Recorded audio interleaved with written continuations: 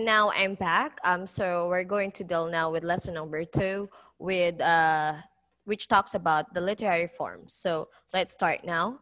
So here at lesson number 2, we're going to be dealing with literary forms. Specifically, these are the topics to be learned in this lesson. First, what are the forms of literature? Second, what are the forms of prose? Third, what are the elements of short story? Fourth is about what are the literary techniques. So let's start with the forms of literature. In terms of forms of literature, we do have two forms of literature. It's either prose or poetry. When we talk about prose, this is mainly ascribed to be composed freely. This form does not have any measurement same, for it's known to have a free flow sentences.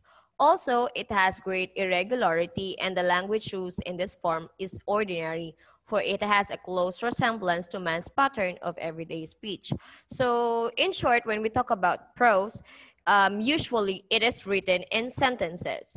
So the examples of this are essays, short stories, novels. So as you see, they are mainly and was written into paragraph forms. So the techniques into the prose are more of how it was written, or how the story goes, or like also in terms of narration. So it's more of storytelling, so that's prose, or it's more of explaining, so that's prose.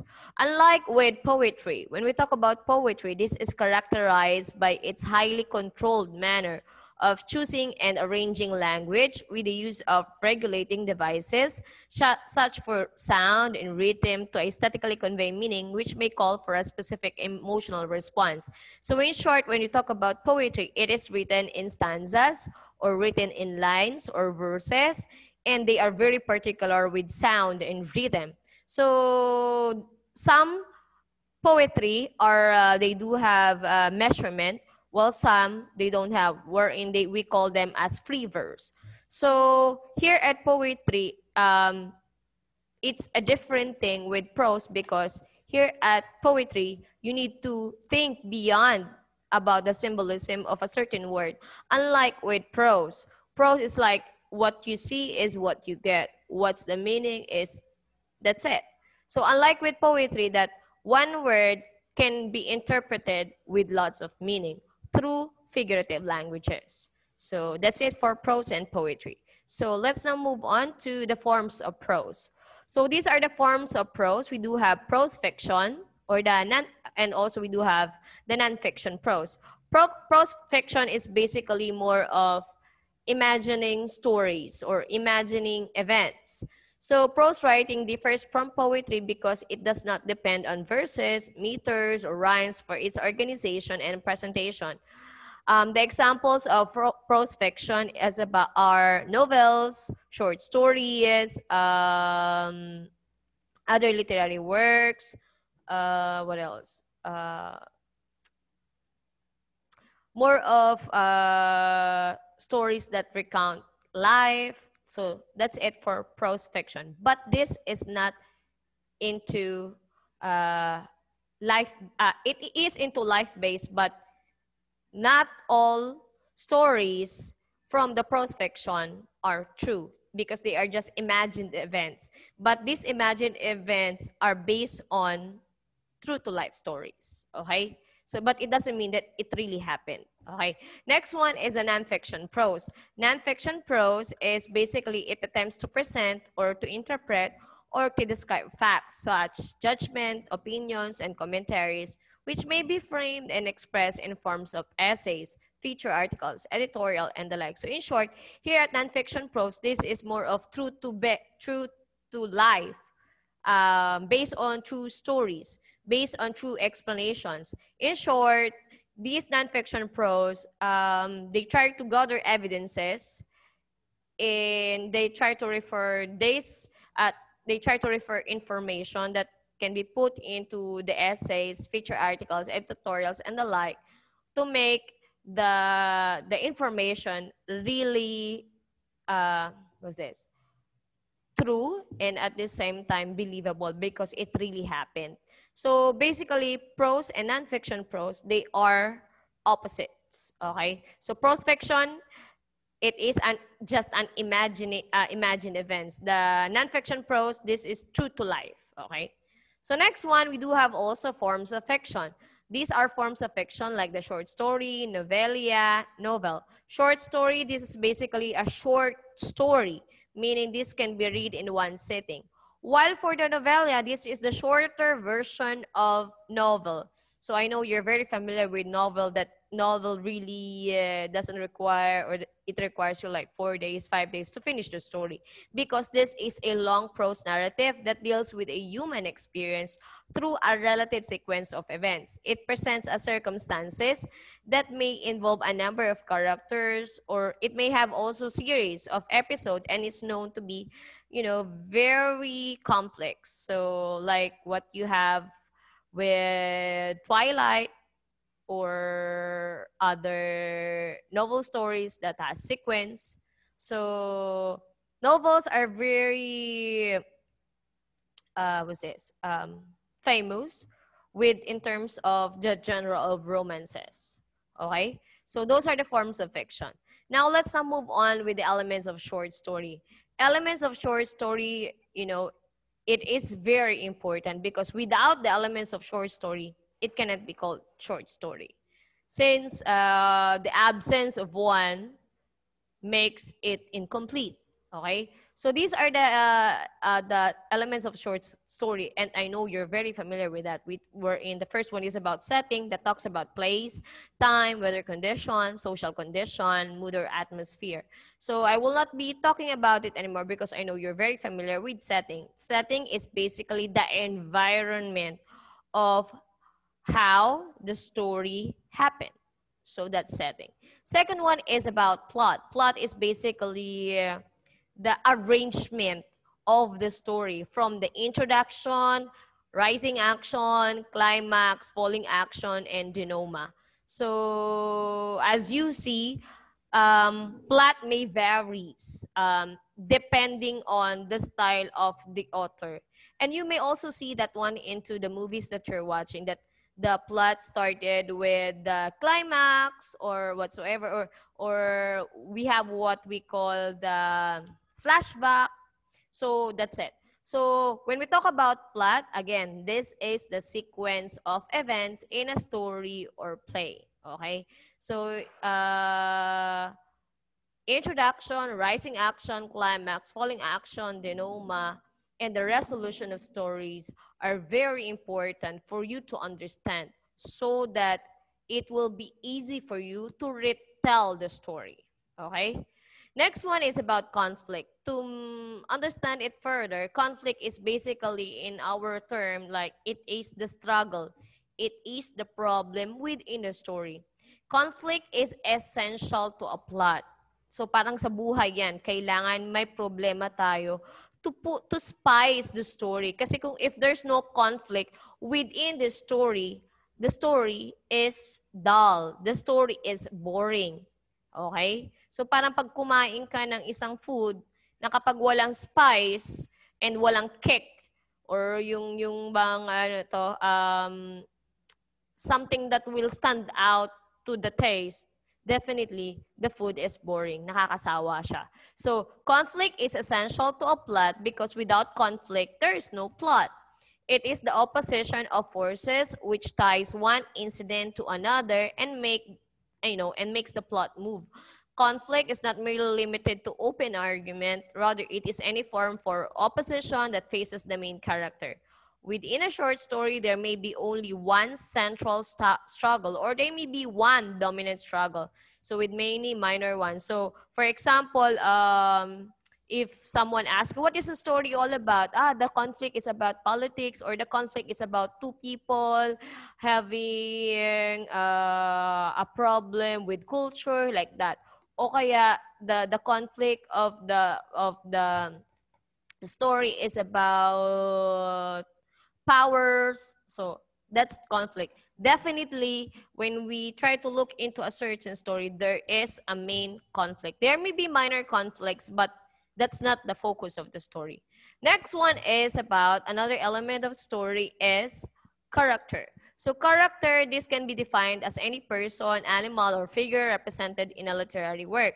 So we do have different types of character. We do have what we call protagonist, antagonist, static or flat character, dynamic character. Protagonist is basically to make it for you to understand it further. This is what we call bida sa storya. So what we mean by bida, this is the main character. So most of the story, you will always see that main character or that lead character because the story surrounds him. Okay? So parang yan sa buhay. Sa buhay natin, like me, I am the lead character of my own story. You are the lead character of your own story. So you're the protagonist. While for the antagonist, basically these are your villain character, the one who puts you into a problem or the one who opposes you with certain things. So that's antagonist. In short, they are the kontrabida into your life or into a story. Next one is a static or flat character. Static or flat character, basically this is a character that does not change the course of the story. The qualities and the characteristic of a certain character remain as is. So static character ay basically yung mga characters sa atin sa isang pelikula na vendor siya from the very beginning until the end, vendor pa rin siya o kaya ay yung attitude niya hindi nagbago from the very beginning up to the end. So that's static or flat. Okay? While for the dynamic character is about the character undergoes significant changes in personality, behavior, perspective, etc. as story develops. In short, yung dynamic character are the characters that change from the start and then up to the end. The character that change when it's already ending. I mean the attitude, the personality, the perspective of life, like that. So that's the dynamic character. So next one is about theme. Theme is basically what we call the central idea. What is the story all about? So, for example, when you are asked by your teacher, like, what's the story all? What is the theme of the story? It's like, love conquers all. When you put some quotation into a certain story, and the story revolves within that quotation, that's the theme or that's the central idea of the story. So the theme in a piece of fiction, it is the controlling idea or its central insight. It is the author's underlying meaning or main idea that he is trying to convey. The theme may be the author's thoughts about a topic or a view of human nature. The title of the story usually points to what the writer is saying, and he may use various figures of speech to emphasize his theme, such as symbol, allusion, simile, metaphor, hyperbole, or irony. So that's the theme. So that's the central idea. And also, when we talk about the theme, you can also identify already what genre of the story is it. Next one for the elements of the short story is about symbols. Symbols are basically the props or the object used to represent ideas aside from its literal meaning. Or if it's into the story like apple, what does it symbolizes? The golden apple, what does it symbolizes for a certain story? So that's symbolism. Okay, so they are objects, but they are not just merely objects because they have representation and they have meaning out of it. Next one is point of view. Point of view refers to the advantage point as to how the story unfolds. You look into what pronoun did the writer use into a certain story. If the writer used like I, my, so definitely that's first person. But if you try to look into second person, it's about you. If it's an essay or if it's a certain story and the author uses the pronoun you, yours, like that, that's second person. But if it is a third person, the writer uses the he, she, they, or not directly pertaining to a certain person or a certain concept. So like the society, like that. So that's third person. So they are very important to understand the point of view so that you will know who is speaking into the story. So if it's I, definitely the author is speaking into the story. If it's he or she or they or whatsoever, definitely they're just talking about, or you will not see the bias or the subjective opinion of the author. Okay? So that's point of view.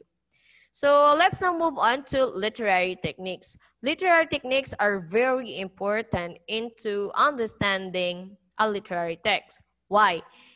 It is very important because for you to understand the style of the author, and for you to understand the flow of the story, and for you to understand also how the author molds the story, okay? Because if you don't have the background of literary techniques, you will never understand why is it the author used that kind of plot or that kind of words or that kind of symbolism. So that's literary techniques.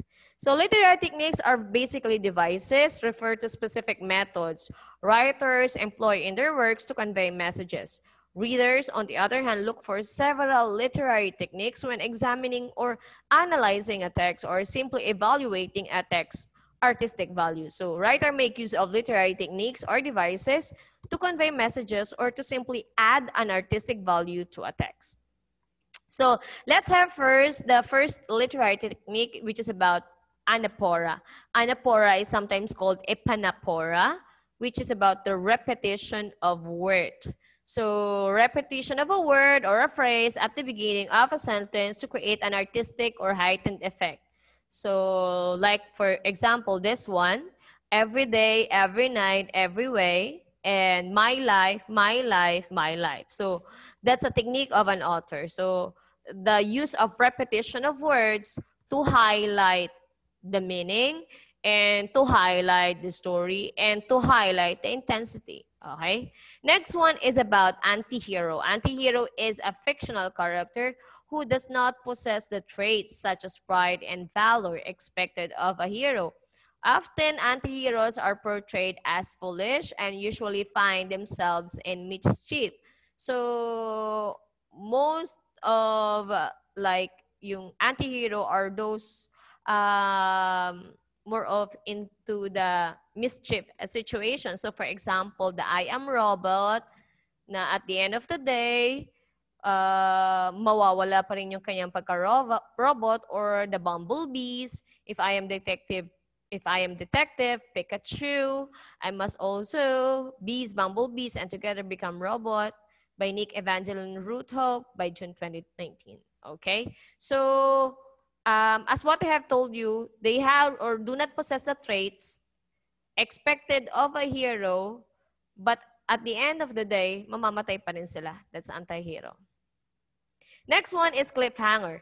Cliffhanger is a literary technique used by the author to arouse curiosity. So among readers, by ending a chapter or story abruptly, most of the time the characters are confronted with difficult or unsettling situation instead of providing a resolution. The author would end it. So when we talk about cliffhanger, the story is hanging. Okay? So usually, most of the time, the one or stories that has cliffhanging or cliffhanger is about there's another episode to watch. So hinahang nila yun. Or there are some stories naman na talagang they leave it as hanging. So for example of that one is it was first truly successful primetime use of cliffhanger to keep fans talking all summer. So ma'am, alin po dyan ang cliffhanger? Ang cliffhanger dyan is about yung we have what we call in linguistic the ellipsis. So that's hanging. So you make the reader put some ideas into the poem or into the sentences. So that so in short, the reader supply what will happen next. Okay. So next one is juxtaposition. Juxtaposition is a technique authors use in their works to compare two different things or two contrasting ideas. So in case of this example is about all's fair in love and war. What is the opposition? What is the opposing ideas here?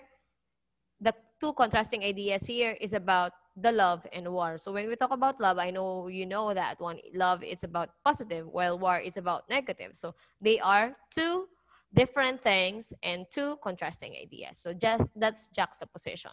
Next one is about foreshadowing. Foreshadowing is about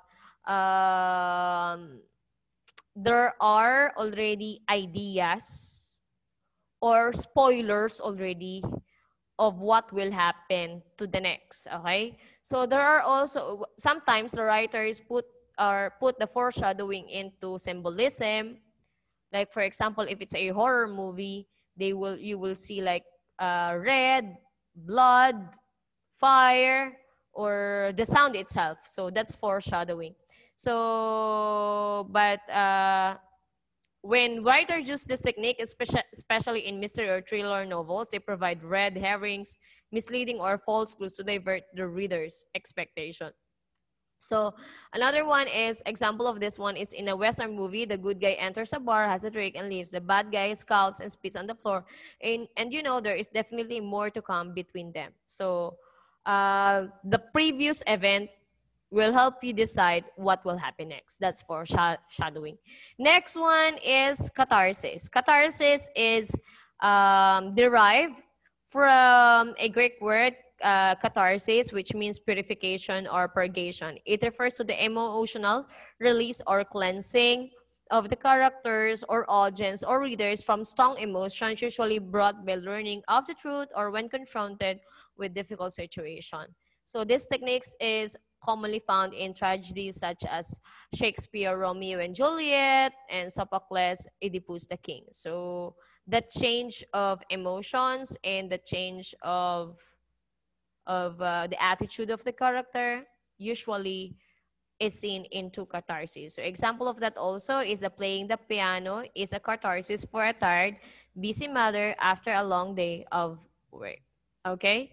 So next one is stream of consciousness. Stream of consciousness is sometimes referred to as interior monologue. This is a literary technique that is usually associated with modern writers. So the plot is developed based on the character's reminiscence or recollection of events and thought fragments. Instead of using dialogues to show the character's reaction or emotion, writers make use of stream of consciousness to show each character's complex nature.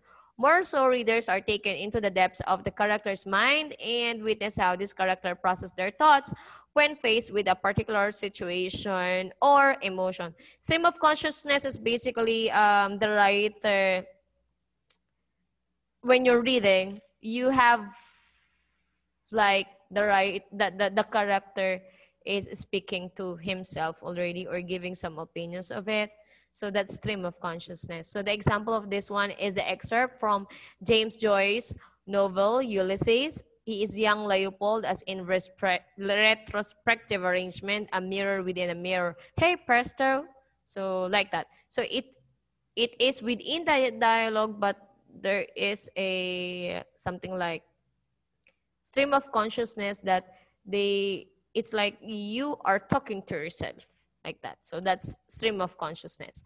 Next one is hamartia. Hamartia is a tragic flow, a technique commonly found in Greek tragedies. It refers to the tragic hero's error in judgment, which leads to his or her downfall. So most of the time, this error is committed unknowingly, such in the case of Oedipus when he killed his father, Laius, and married his mother, Jocasta. So, ma'am, alin po dyan yung error and judgment nung kay Oedipus?